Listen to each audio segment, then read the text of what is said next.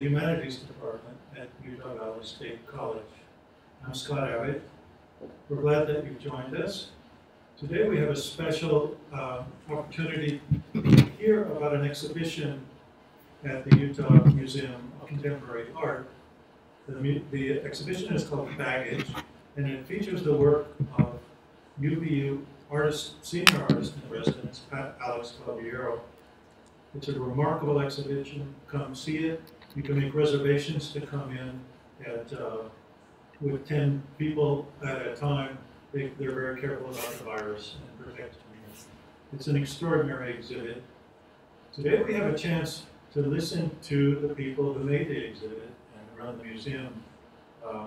We come to an exhibit from outside and we see what's there. We're going to go inside today.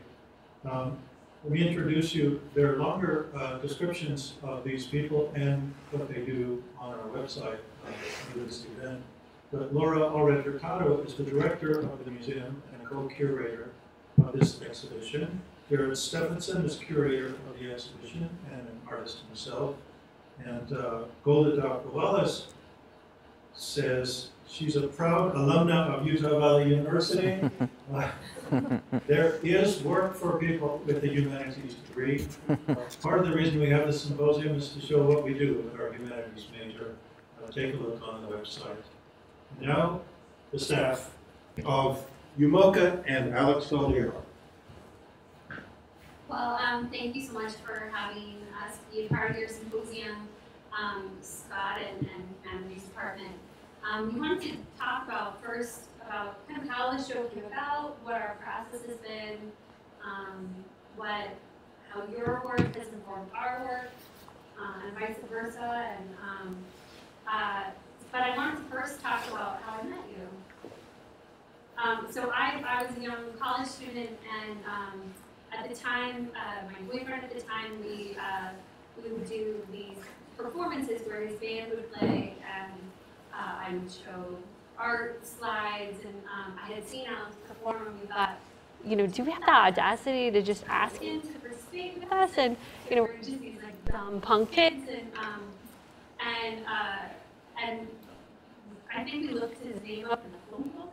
I mean, really, this very pre-tech sort of technology. And I talked to Alex, and he, you know, was totally willing, and was part of that. It was called Elected Thoughts, this program that we did, and was so generous with us. So when Alex approached me more than a year ago to talk about this vision of a retrospective show, I was already a fan, so there was that, but was really honored and excited to collaborate again and to work in partnership again. And this year's our 90th anniversary at the Utah Museum of Contemporary Art, and Alex, you've shown here 4 times.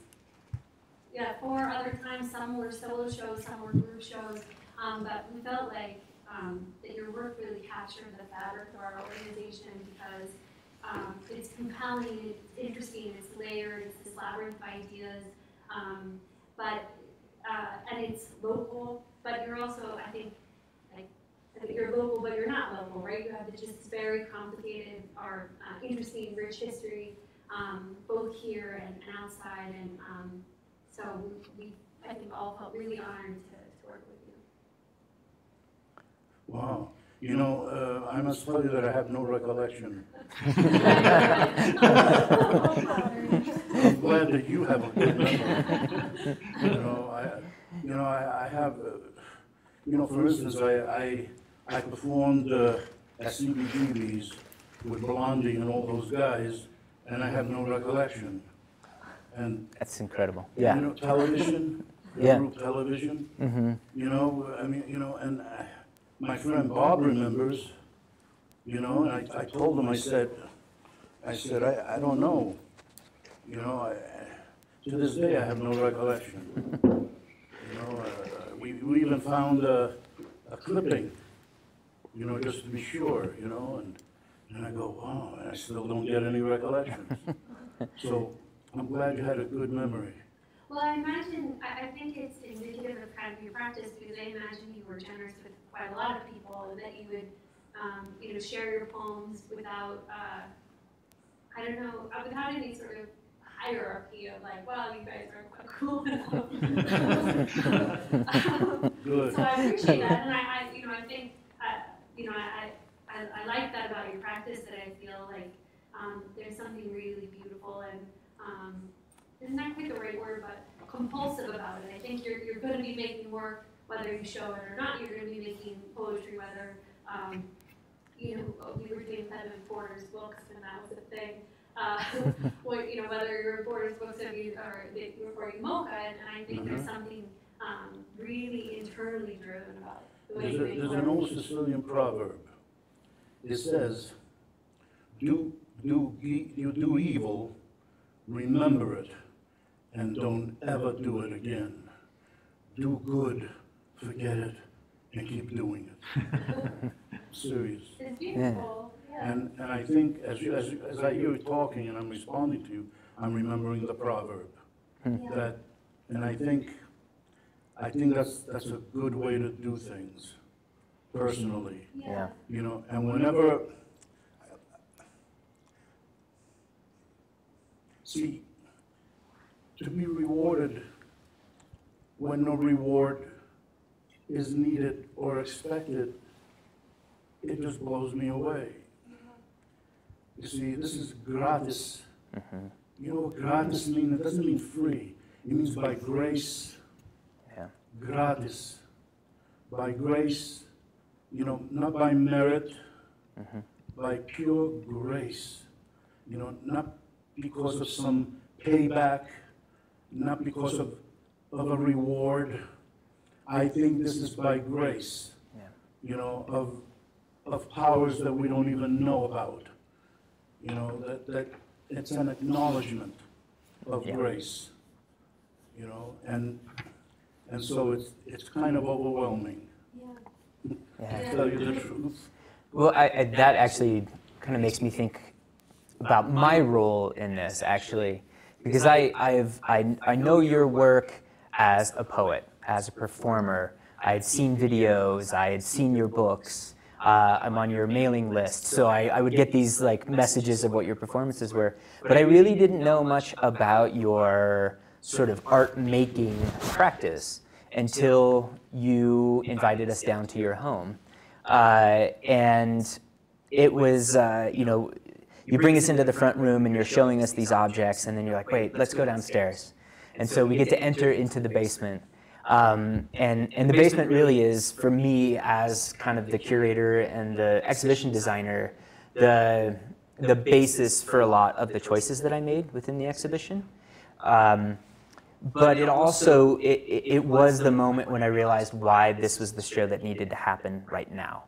And how I got to realize how tied to this institution you have been, and to the art community here, and how, like, through teaching and performing, all those ways that you have just given, as Laura said, to the community, and how it's like you said, it's not a payback, it's nothing like that. It's a, yes, this is right in this moment, in this place. And for the love and the passion, and the art driving the decisions. Absolutely, yeah. And you know, I walked somebody through yesterday, and they kind of walked through the show, and then they came back to me and they said, this is a breath of fresh air. I did not expect to see a show like this today in this museum. I've never seen somebody with such a free way of making and of mark making and an uninhibited way of being a creator. And I think that there was, for them, it really struck them and it hit them in a way that they just clearly didn't expect. So I feel like that's gratis for us then. Like, it's coming back for us now, knowing that we were able to do something for you, and then that in turn is for the community.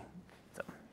Yeah, and you know, one of the kind of repeating comments we've received since we've been open since Fridays, we've had one public day, so this is a very narrow pool. But quite a few people have said, I feel like I'm entering someone's private space, I feel like I'm entering someone's mind, I feel like I'm entering a cabinet of curiosity where it's this packed full exhibition of objects and ideas and poems, and there's something really transformative about this space, but it feels very intimate in a lot of ways. Mm-hmm.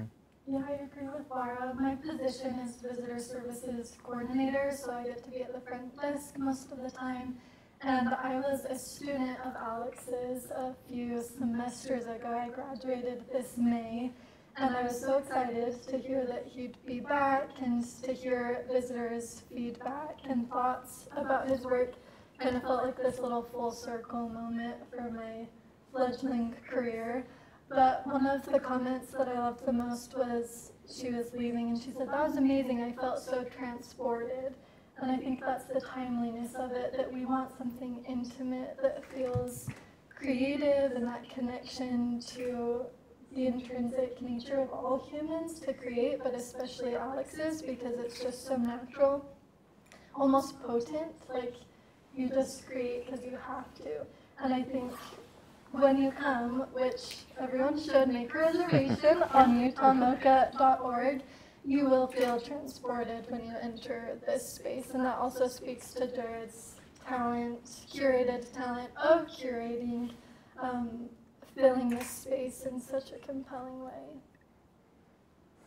Yeah, Jared, do you want to talk about the wood as an element? Sure. I know it's not something that you can see right now, but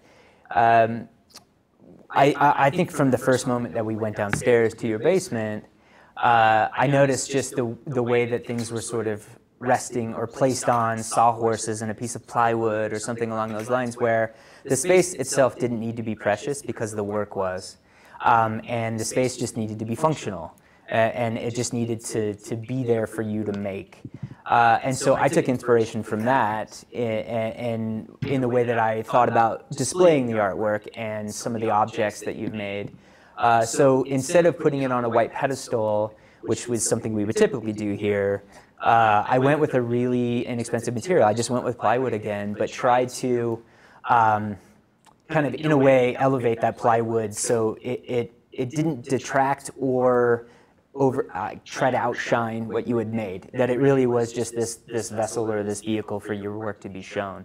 And took inspiration also from other ways that you had made work. There's a piece in particular that has 2x4s with just a narrow dado cut down the center with pieces of plywood set in. And I used that as a reference point for some shelving that I built for some of your small monoprints that you've painted.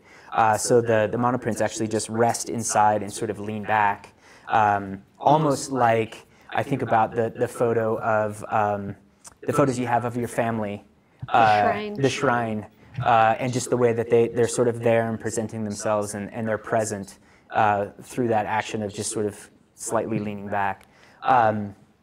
So yeah, it inspired a lot of the ways that I constructed things and the way I thought about moving through the space. I didn't want it to be crowded, right? Which maybe your basement may a little bit be, just a little bit, because I knew that people needed to move around, but I also wanted to sort of, and I don't actually do this all the time, sort of think about where the objects wanted to be in the space, maybe more so than thinking about exactly how to place them in the space.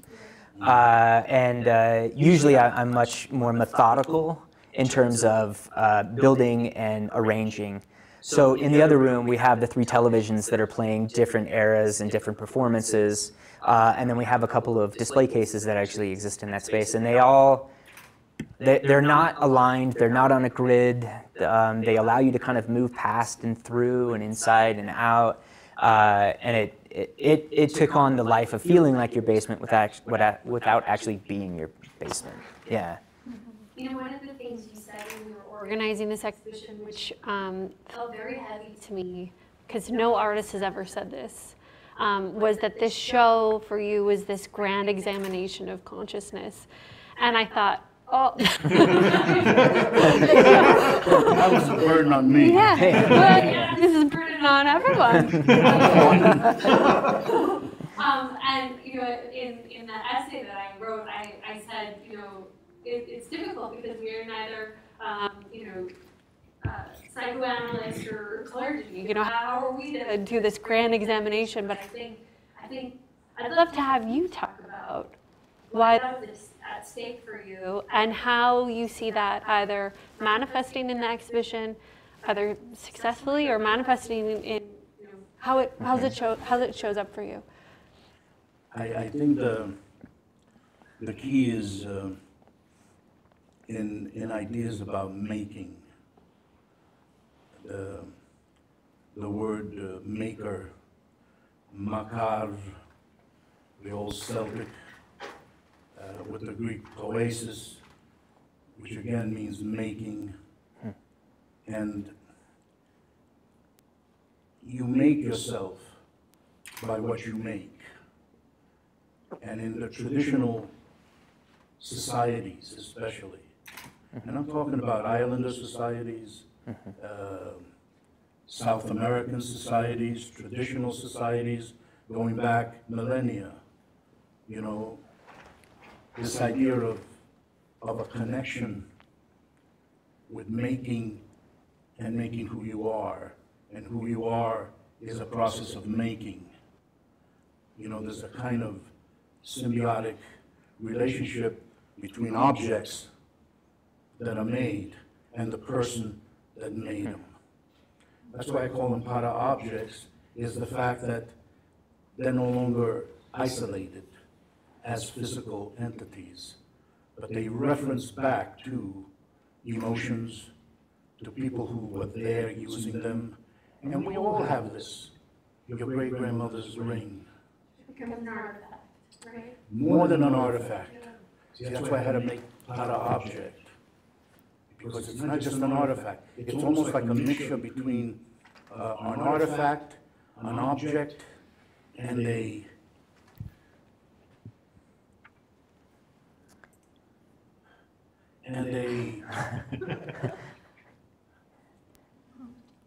you know, the piece of, the piece of a saint, the bones, what do they call those? A relic. And a relic. Yeah, yeah. It's a hybrid between a relic, an artifact, and a mere object. It's like this impasto that I call para objects. It's an impasto of those things. So they're eminently charged with emotion, with a history. You know, I look at my grandmother's quilt that she had over, and I touch it, and I'm going back 400 years to the hands that made it, to all the making that went into it. And we have to understand that this is real. But they say, but that's a product of your imagination. Yes, the imagination is this creative organ that we're built with. Right. You know, it's where the genius in us is. So he's saying it's a product of the imagination? Definitely, of course. But we've degraded when you say you just imagined it. It's a saying you just made it up and it's illusion and it's not really there. When in reality, it is there. Everything that this was an imaginary thing once. This building was an imaginary. You cannot name anything that was not imaginary. That didn't start in this image-making, reality-making thing that we're built from, of, with. See, so that's why having this, I first felt it when we opened up that first big box and you started taking stuff out. I go, oh my God. It was like a rush. Yeah. Because I hadn't seen some of them in 30 years. Yeah? You know, there was like a rush of energy, of things that I had made, that somehow were here. And that's when the examination, consciousness is that sphere of the imagination, consciousness, you know. And so I began to go, oh, I see where this is going to go. I see what's happening here. And then another box. You know, when you pull that out, I almost fainted. The sculpture. Yeah, the coincidence. When you pulled it out like that, I go, oh, wow. Yeah. It was like a revelation. You know, because if you haven't noticed by now, you have such a terrible memory. What's that? Did I make that? Yeah, yeah. There was a few comments like, surprise, genuine surprise. Seriously. Yeah. You know, so when I say that, that's what I mean about an examination of, and by reference, an examination of conscience. Yeah. What you value, what you hold to be real, you know, what you hold to be true. These are kind of corny words these days. Real, honesty, integrity, sacrifice, you know, all those things that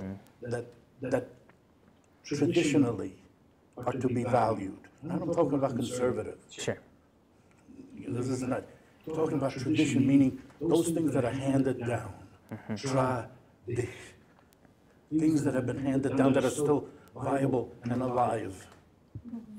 You know, those are the things that we, in a museum, you know, the museum, I'm glad they changed the name, because a museum is a place where the muses, you know, it's a place where the muses, all of human making, you know, in the arts, and music, and theater, all the 9 muses, you know, work together to preserve as a common treasure of humanity. That's what museums have always been. You know, I went to the museum in Naples. I was doing research on volcanoes a year and a half ago, 2 years ago. And I've always wanted to go to the museum in Naples. And I'm finally there. And it blew me away. I mean, that's a museum. The Metropolitan Museum is not to be scoffed at. Incredible. Yeah. You know, and these are the patrimony. This is like in miniature. Museum. It's a better word than gallery. It's a better word than art center. Which I despise. You know, art center. Yeah. Art center. Art. But I think that goes into the idea that some of the things that we talked about in the exhibition is that you don't call yourself an artist, right? Yeah, there's that, but yeah, that you've found your own ways to describe what you do outside of that word art or art center. And I found that really interesting because, you know, I went to art school, I studied to be an artist, all of those things, and I see similarities clearly between what you do and what we are taught in art school. But I really respected the idea that you were willing to exist outside of that system and kind of just make to make. And I think in our conversations we kept going back to that word make. That you own that word. Yes, I am a maker. I think I was really drawn to that part of our conversations, and that also drew me to all the different work that's in the show. Is that it's that openness that I talked about, and something that you mentioned, this sort of just need to make, and we even said this the other day. I probably could have filled 3 of these rooms easily with what you have. So there was a difficulty in making these decisions within the museum of what to show and how to show it. But I think your willingness to exist outside of that word art again allowed me to be a little bit more playful too with the decisions that I was making, and to not have that pretense inform what I was selecting of art. And it allowed for a much more open way of curating and a much more open way of thinking about how everything mixed and interrelates with each other. So. Yeah, we were talking a lot about that, Alex, just in terms of how your practice of like the commitment to make and even the style of what you do gave us permission to try new things and to experiment. And you know, one of the things Jared said was that there was just so much work together and so much work to try and manage and try to feel like, and how do we tell this story? Yeah. So we recently started a press and had done one book that was about 100 pages, but relatively small. That was supposed to be the scope of your book. And it just kept growing, and it kept calling itself to be bigger and to be more substantial. Oh, thanks, Scott. And so we put this together.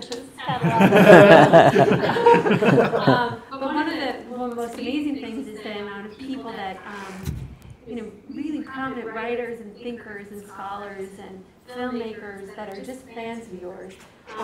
When we set the timeline, it was so condensed and almost impossibly condensed. And we reached out to authors and said, hey, we need your essay, we need it polished and publication ready. You have 1 month. And no one batted their eye. And we even added people, even shorter timelines, and we're able to get 7 really important and significant authors, and as well as have 7 artist statements throughout the book, which I think is really powerful because it allows you to kind of approach your art like, well, you can look at it this way, or you can look at it this way, or you can look at it this way, and all of that I think is really rich and meaningful.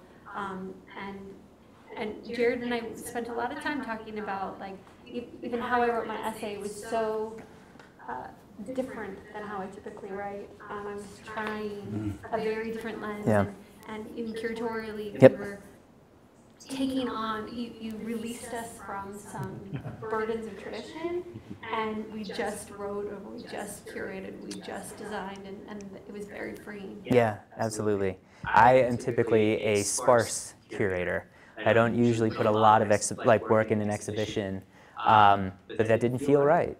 That wasn't the right way to go about this. So I kind of pulled back from myself on that and said, we have to pack it as much as we can, not too much, but we have to pack it because to truly get a sense of the scope of what you've done over the past 50 years, it can't be 4 pieces that exist in a quiet room.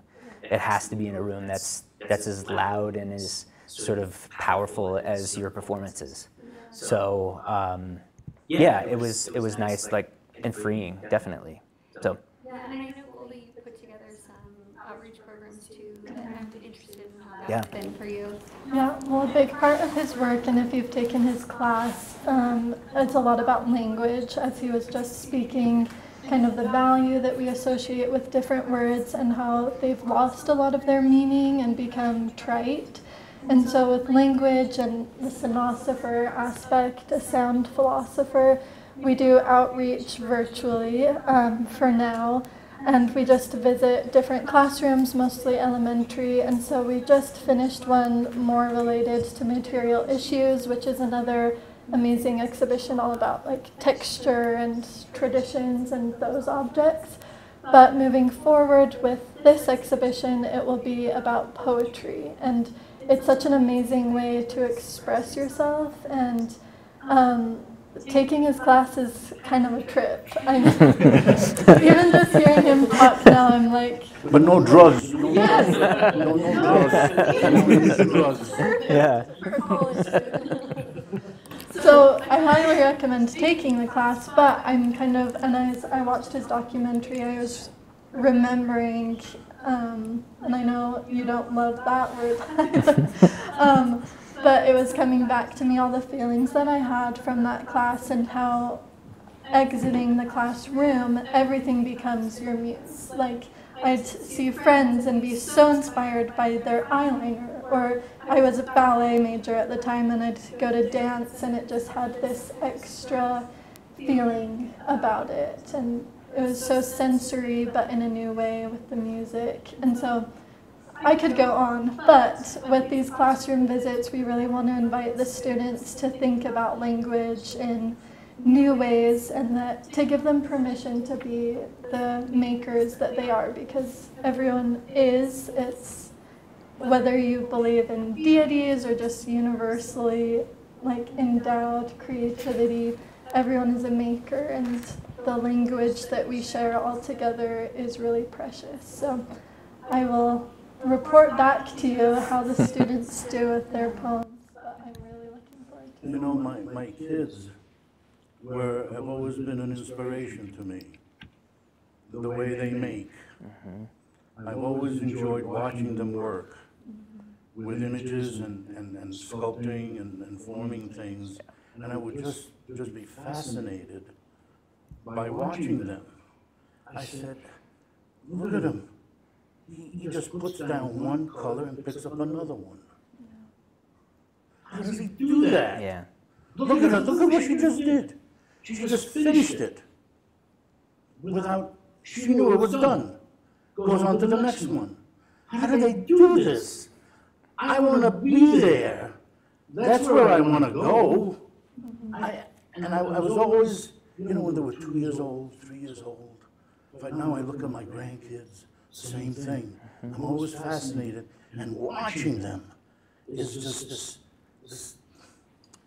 it just brings it all back all the time, you know. And I said, I could never want to stray mentally from that, you know, that. And it isn't about permission anymore, even. It isn't about what is somebody going to say about this. You know, it's just the making. Yep. The making. You know, Picasso said, they asked him, how do you know what you're going to paint next? It's by painting. He was a kid at heart. Yeah. Yes. How do you know what you're going to say? By saying it. How do you know what you're going to build? By building it.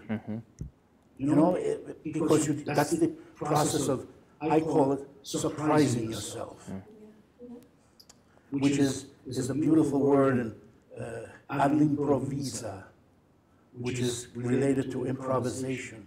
True improvisation is a system of surprises, a series of surprises.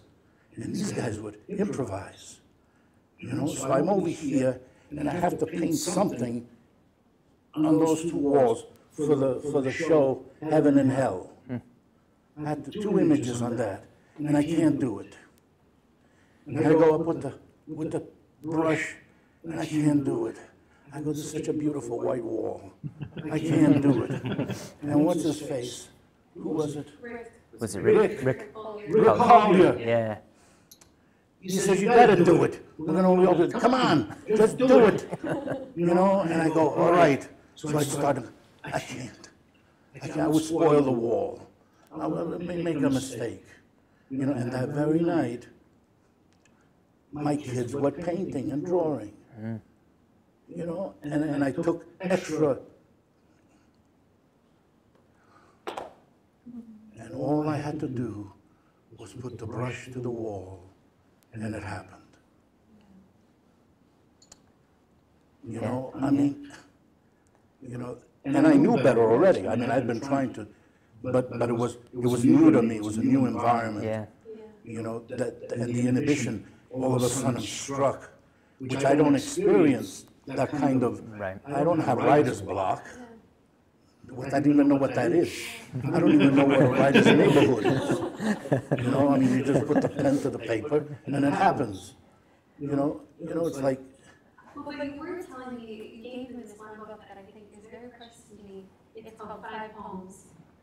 Yes. And that one you said you wrote it in 1980. I remember. And you said those were the only 5 poems I wrote the entire year.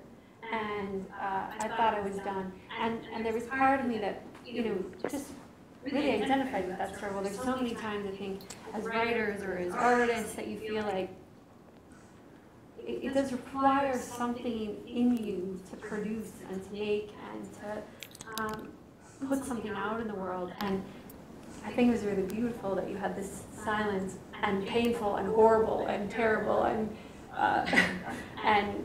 5 poems yeah. in a year? That's ridiculous. Totally. But for someone as prolific and as you know, who does not even know a writer's block neighborhood, it was meaningful to me because I think we all in our process have those stopping points where, you know, maybe something changes in your life and Major changes. Yeah. You know, I had converted to Mormonism. I had moved to Utah. I had all these gigantic disorientations, you know, and finding my way, you know, and there's one there about the United Order, You know, that perfect place, that it's 1,000 miles inside you. You know, that led me back. See, and because I was getting lost. Funny you should bring that up. Yeah. Well, I think so many people feel like, well, at the end of the day, this is 5 poems, so I'm not going to publish anything, or it's not enough work, or it's not interesting, and they talk themselves out of, you know, painting on the wall. They're too intimidated by the white page, and I think there's something beautiful about that stuff, and that willingness to say, like, yeah, it was 5 poems, Yeah. and I'll publish a book on 5 Yeah. poems. Yep. That's it. There's, again, that audacity that I think is really meaningful. Mm-hmm. It's an offering. Yeah. See, that's all I had. Yeah. And it was accepted as if it was 1,000,000 pages. By grace again. By grace. So is it works or is it grace? It's grace, man. And that gives you the strength to work. Personal philosophy. Yeah. You know, and yes, by God, by angels, by the whole universe, you know, and it's like that, and it was an offering. That's what I had, and that's what became a book. Yeah. Yeah. Yeah. Thank you. Yeah. And I think that's so important for college students, especially to remember, like, we're all going through this pandemic and it's been such a strange year, and graduating during the pandemic was really scary, and sometimes your offering is just really small, like it's 5 poems, or Yeah. you just, my friends tell their professors, like, this is what I could do. Like, my cousin passed away from COVID, and so I think especially the juniors and seniors, as you're about to embark on your post-graduation, I won't even call them plans anymore, like attempts, just to be, like, remember that grace and to give it to yourself, and things will happen if you make them happen, and not to be afraid of that white wall. It's like suddenly you're in this uncharted territory and you get to create your own life, and your professors are not going to give you a rubric for how to do it, and you just need to start. That's the hardest part, is just starting, and once you create, just trust yourself. I was wondering if you could talk to us about a distillation, because one of the things that we see in your work is that you have one idea, and this is why the show is not linear in terms of its organization, why the book is not linear. Doing anything linear would be very disingenuous to your process. But can you talk to me a little bit about, maybe you two can talk too, because I think you made some really interesting distillation exhibition choices. Can you talk to me about, A, what a distillation is, and you do define it in the beginning of the exhibition, and how it shows up? Yeah. You know, the notes that I read is the closest that I've ever come.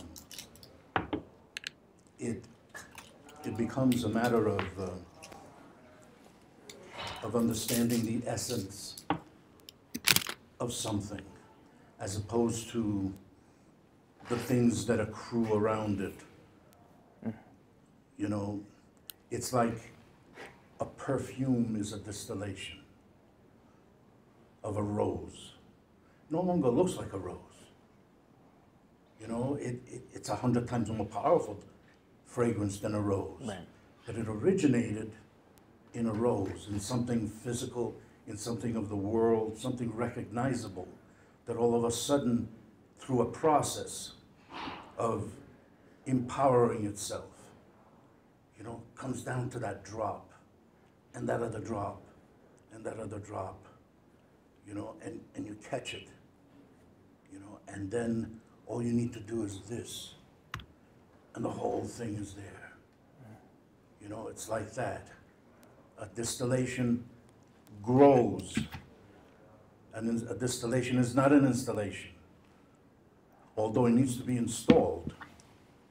You see, just like when you are going to make some, you know, fragrance, or when you're going to make a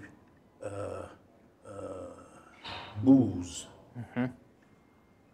you have to install the still. Yeah. Right? There's the physical things there, and then it goes to work.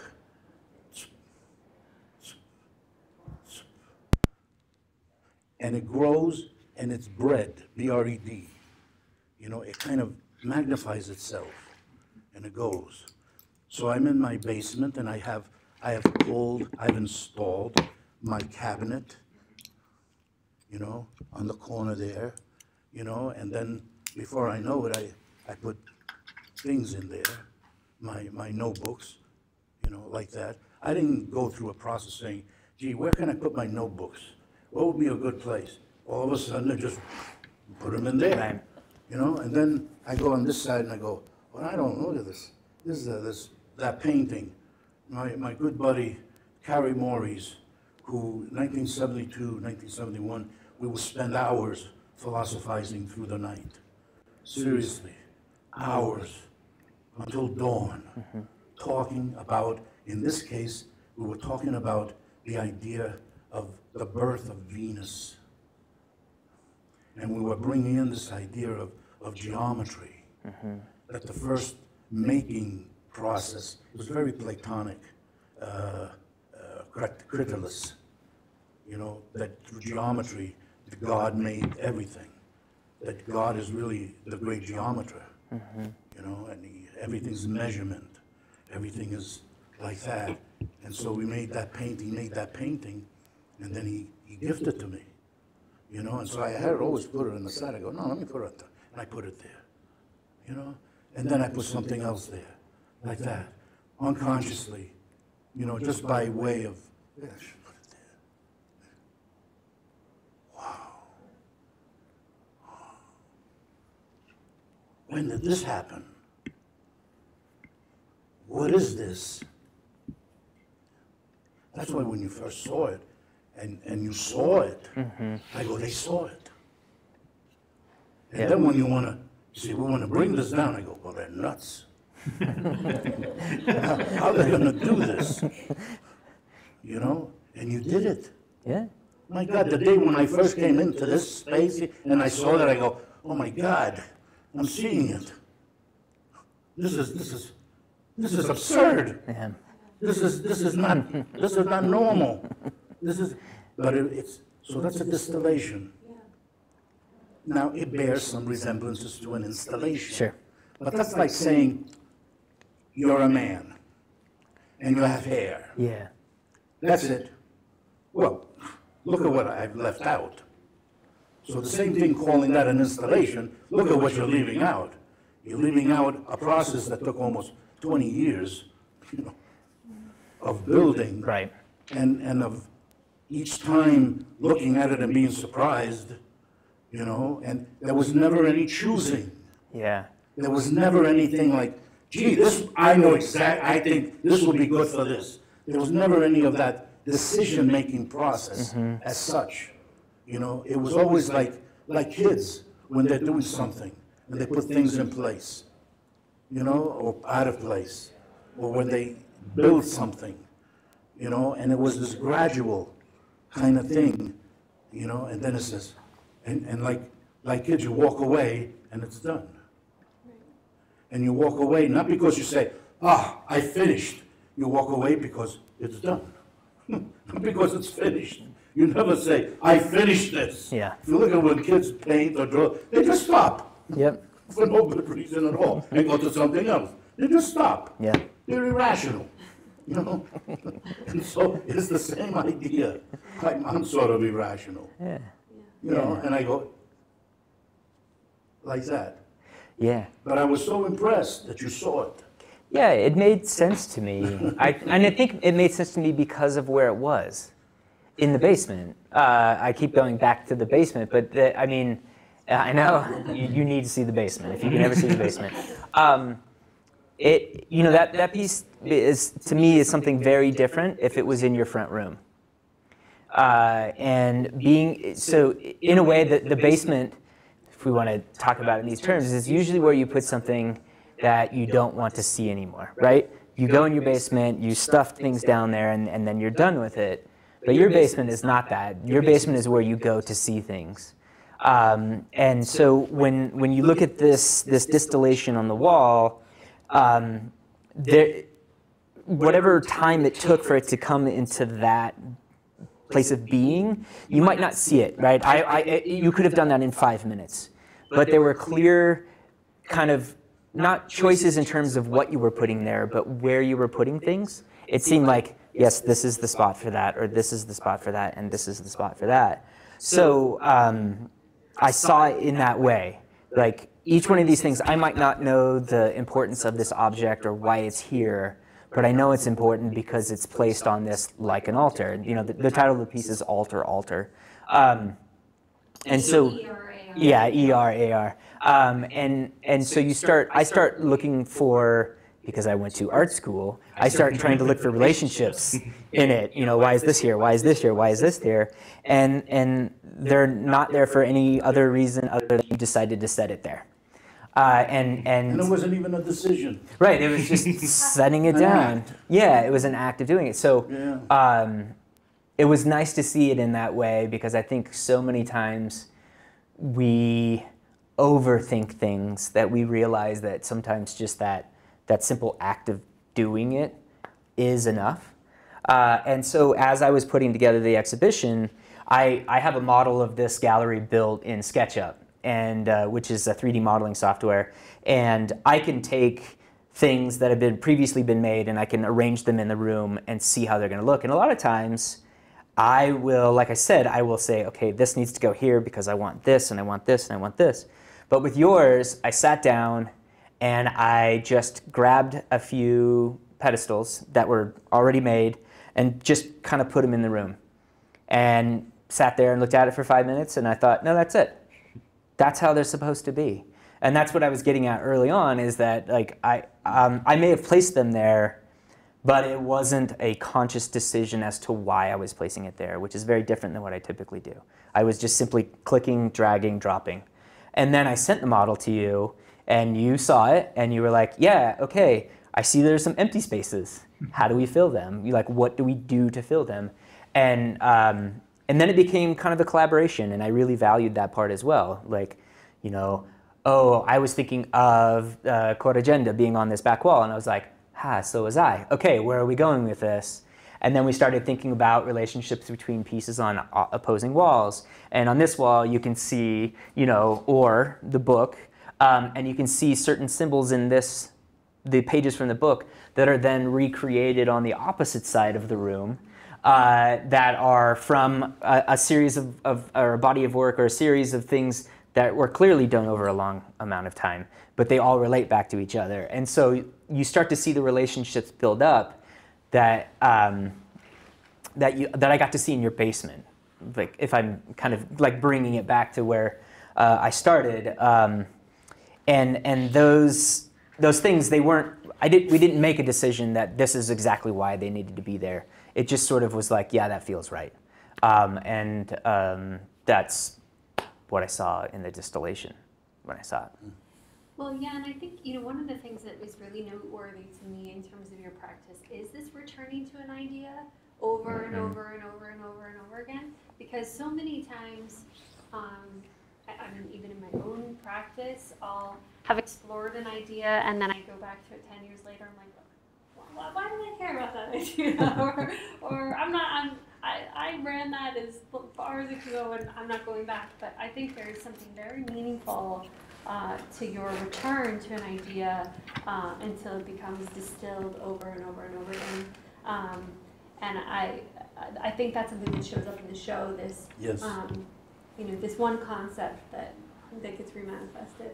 Mm-hmm. Yeah, you see those three there? You know, originally, you know, it's not like that at all. You know, right. I was given one, you know, and I was given a couple to give out, and I did.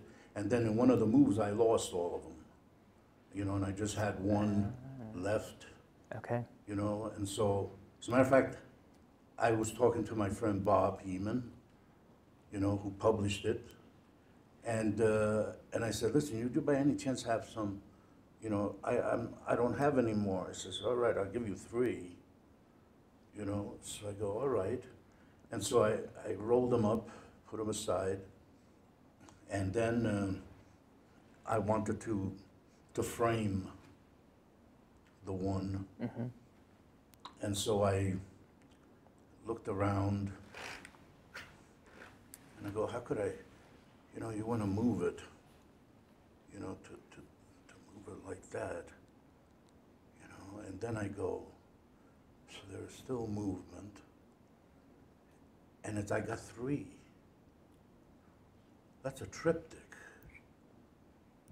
That's a triptych. Mm-hmm. And so I went to Michael's, you know, yeah. I got affordable frames there. I go where I go where the Relief Society ladies go. Michael's, Hobby Lobby. I stand in line with Relief Society ladies. They look at me like, is this guy in the right place? I feel like I'm in the right place. I know what I'm doing. Back off, man. I'm a scientist. Really, all these sweet people. You know, I feel more comfortable than going to an art store, Yeah. or you know, everybody, you know, I just don't feel comfortable there. Mm-hmm. You know, but the Relief Society ladies are just, I just feel really at home. Seriously, there's like, yeah, we're all trying to do something. Yeah, and Yeah, the bakers. and they're makers. Yeah. Yeah, Yeah, we're all trying to make something, yeah, and we all have limited skills. yeah. You know, we have a, you know, And budget. yeah. Yes. You know, and so I saw it, and I go, son of a gun, it's the same size as the thing, as close as I could get to a frame. It's the same. So I go, I need 3 of these. Mm-hmm. And then that was it. Yeah. Yeah. You know, now, with the other thing, with the in tongues, I had a different situation. Right. Well, you wanted to go to Michael's and we said no. No, I went there and I said no, because I would describe what I wanted in a frame, and they couldn't understand what I was talking about.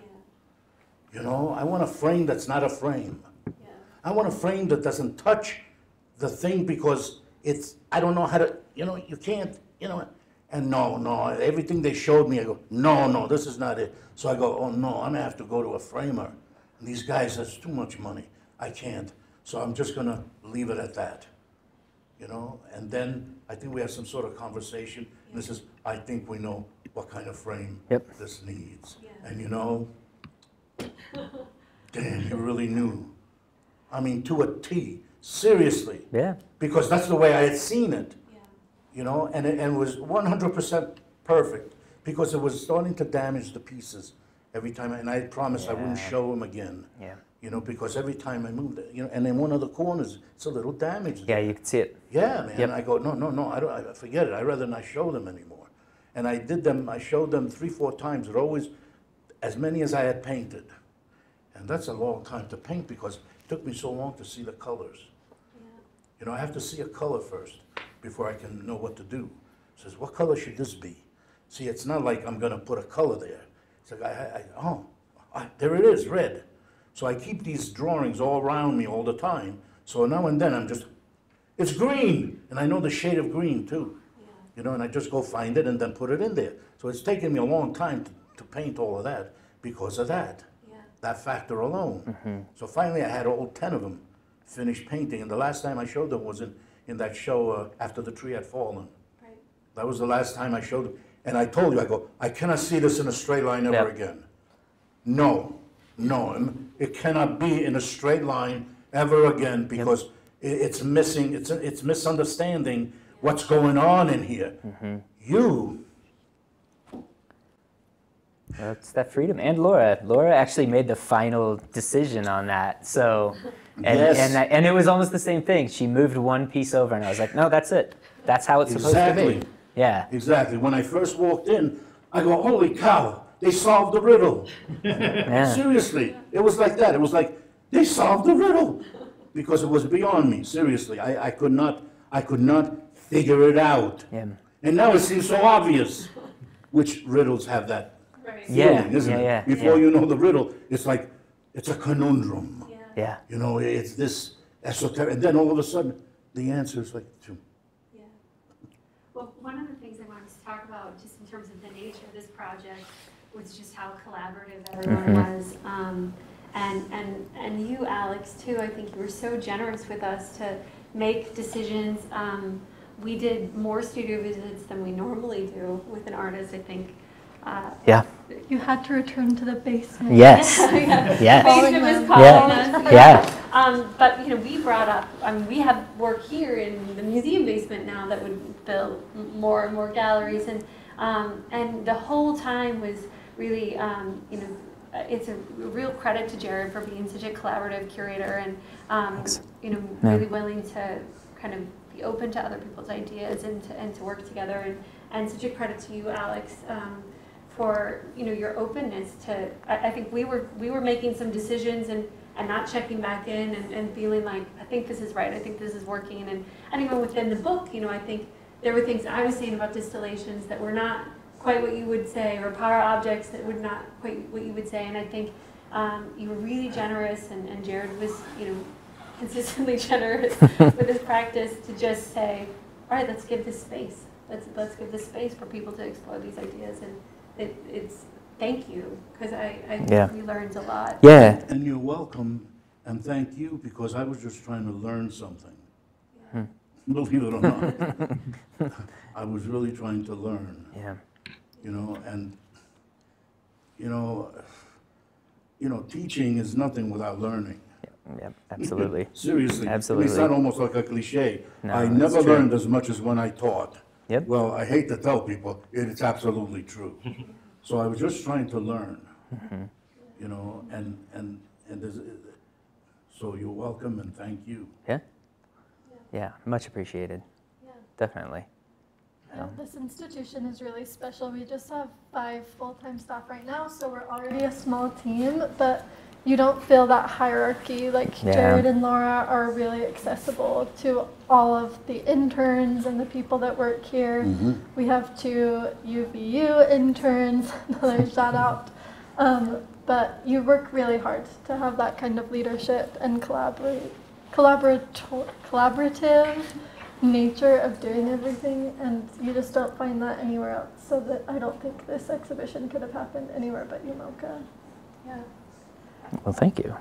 Yeah. That means a lot. Yeah, really. I don't know, was there, how are we doing on time here? We can stop whenever it's right. Okay. All right, well, it feels like we've come to a natural end, but I just wanted to just remind people about where the exhibition is.